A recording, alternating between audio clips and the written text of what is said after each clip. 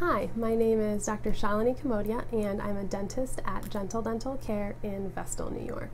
Today I wanted to talk to you about cold sores and why it's probably not a good idea to go into the dentist when you have a cold sore in your mouth. Actually, last week I had someone come in and we were getting ready to do some fillings, and we sit down and I noticed on his lip he has a little sore. And so I was concerned. I didn't want to disrupt the area. And the reason I'm concerned is because a cold sore is a virus. And so what happens when you have a cold sore is those virus particles can spread to other areas of your mouth.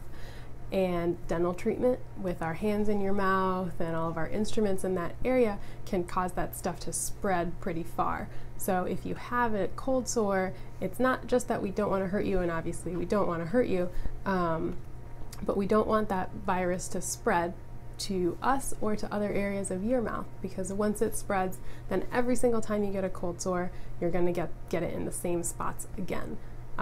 There have been people that have had dental work done when they had a cold sore, and the infection will spread to other areas of their face, and so then every single time they have a cold sore in the future, it's going to happen in the same areas on their face.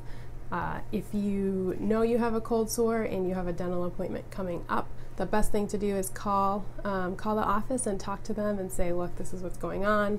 I don't think it's a good idea that I come in until it's healed, and reschedule your appointment for another time. If you have any specific questions about cold sores and what you can do to help minimize the symptoms in your mouth, then please give us a call at Gentle Dental Care.